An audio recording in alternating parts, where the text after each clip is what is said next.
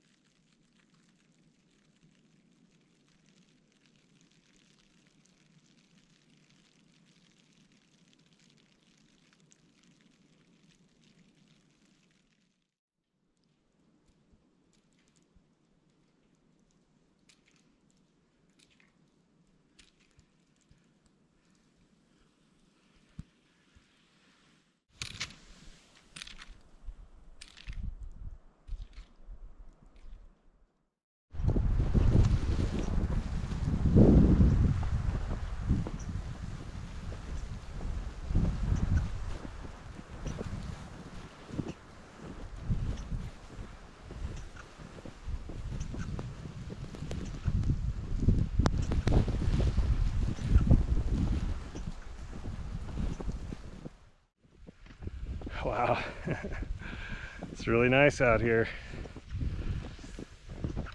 But I think I'm gonna go try to find me a hill and practice some downhill turns, even though it's really still pretty questionable out here.